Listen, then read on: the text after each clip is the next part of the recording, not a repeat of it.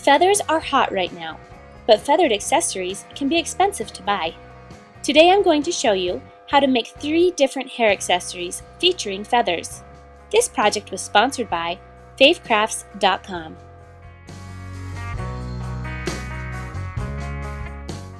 The first one I'm going to show you is a plumed ribbon flower. You'll need some ribbon and a needle and thread. You could also use your sewing machine, but it really isn't worth pulling it out for this simple project. Thread your needle and leave it attached to the spool. Sew a running basting stitch close to one edge of the ribbon. If you're unfamiliar with sewing, this is simply weaving your needle in and out with long stitches that are far apart.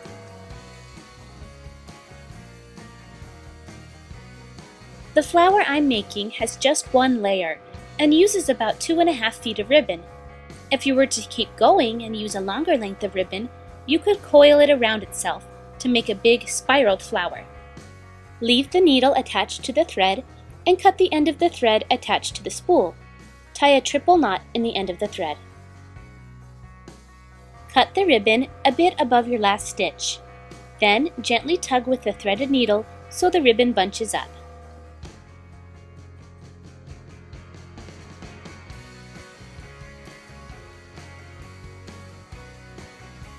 Your ribbon should now be in a circular shape. Fold the raw end of the ribbon under itself to prevent fraying. Then stitch the 2 ends of the ribbon together. Start stitching from underneath so the knot won't show. Make sure your last stitch is on the back as well.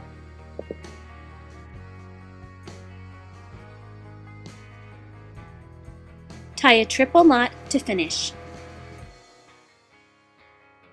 You can put either a brad or a button in the center of your flower. Apply a generous amount of hot glue on the back and press it to the middle. Make sure the pleated edges of your flower are caught beneath the brad. Then flip the flower over and fold out the prongs of the brad. A quick tip on buying feathers. If you're getting them from a craft store, you're probably paying too much. My advice is to visit a store that sells materials for fly tying, such as Sportsman's Warehouse. They have a huge selection and are intended for use in water, so the dyes are of a higher quality. At around $1.50 a bag, they're a great value. I'm using 3 brown marabou feathers for this hair clip. Arrange the feathers with the tallest one in the center. Hot glue in place.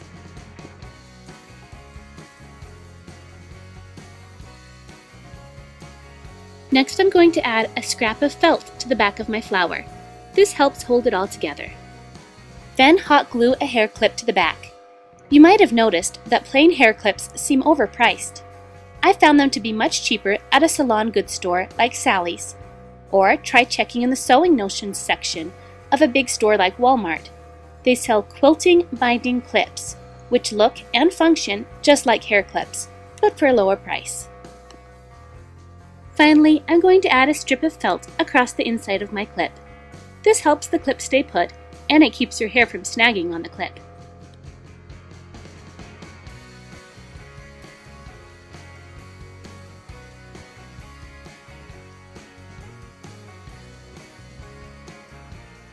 Next, I'll show you how to make a feathered blossom.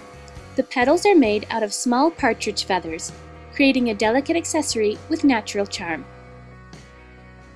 Lay the straightest feather down and add a bit of hot glue to the quill portion. Adhere another feather to it, pointing sideways. Continue to add the other feathers in a star shape.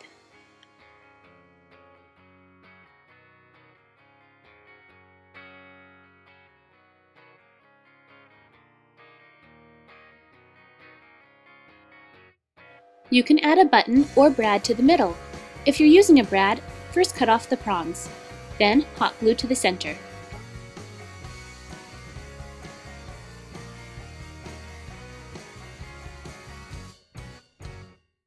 I decided to also glue a couple of black feathers to the back for added dimension. Finally, add a clip.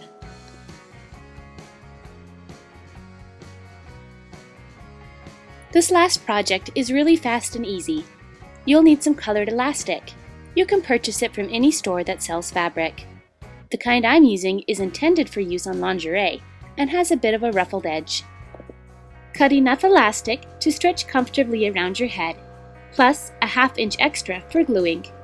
Put a bit of hot glue on one end of the elastic, then fold the other end over and press on top.